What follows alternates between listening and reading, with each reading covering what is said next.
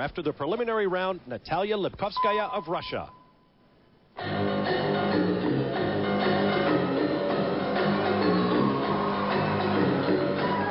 And you can see as she starts out, her superior technical ability in her turns and her balances is really what sets her apart.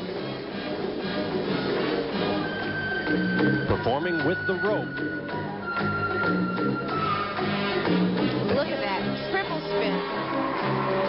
This is her choreographer, Ludmilla, Dimitrova, who's actually from Bulgaria, but contributing to the Russian success.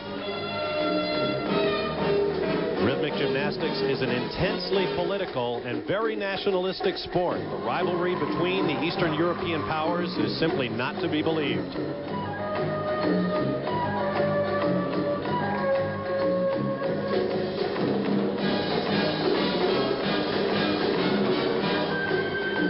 Very nice series of using the rope on her feet.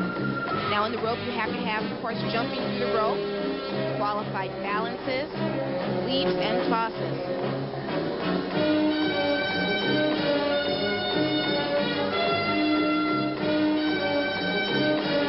Beautiful turn into the illusion. Here she's setting up for her final throw. Split leap forward roll. A little improvisation for the ending. She's setting up for this exquisite leap combination. Very high toss. Under it, she's doing a turning double stag leap, and watch the catch of this rope right into an attitude position with great extension. No doubt one of the most difficult moves. And here she's pointing to her leap combination here. Look at the height, and they're looking for that extension as she leaps through, arches her head back to her leg. It's incredible.